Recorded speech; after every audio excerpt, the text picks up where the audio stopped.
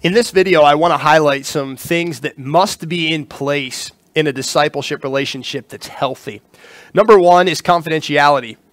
It's important for a one-on-one discipleship to establish confidentiality from the beginning. A disciplee must understand that they're able to be open and honest with their discipler, and that information they share stays there. There must be safety in a one-on-one discipleship relationship. If confidentiality is not established, if it is not there, if trust is not in place, the relationship will always be hindered, and there will be a lack of openness. Now, I want you to understand there is one exception to the confidentiality, and that is this. A discipler might have to legally share if the disciplee mentions about suicide or things of this nature. Also, there are times that a disciple will share information with a discipler that senior leadership needs to know. But at all times, always, utmost care will be given that disciplee is safe, and there will be no gossip that happens.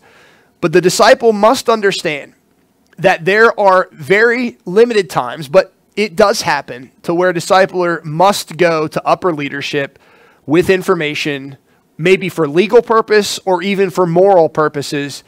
That ministry can happen. A discipleship must is confidentiality. A second one is accountability. One-on-one discipleship is an intentional relationship between two people. And we grow in Christ. The Bible talks about iron sharpening iron.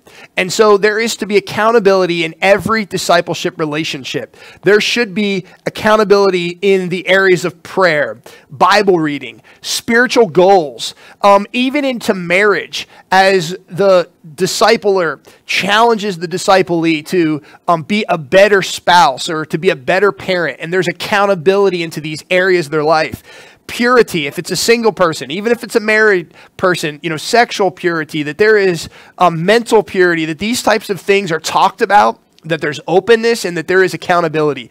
Discipleship, for it to be healthy and good, must include accountability. Number three is vulnerability, and that is just being real. And that's a two-way street, both for the discipler and for the disciplee. We must intentionally open ourselves up. If vulnerability is never achieved, if we remain on a surface level with each other, then the impact in our life is very limited, very, very limited.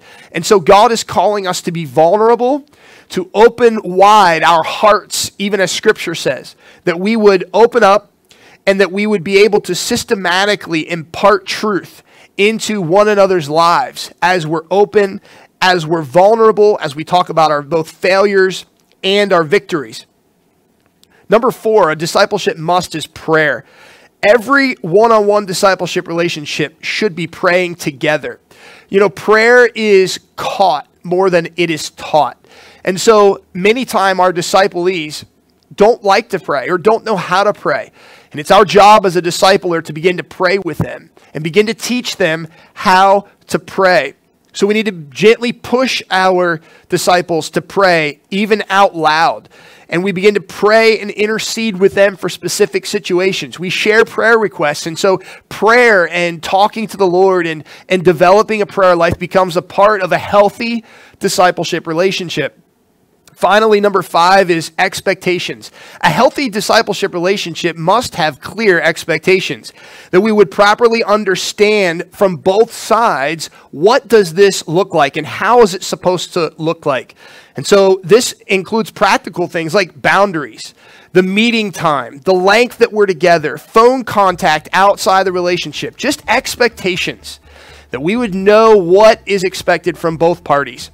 And finally, an expectation that I want for every relationship is that we would watch the discipleship video on how to properly end a discipleship relationship.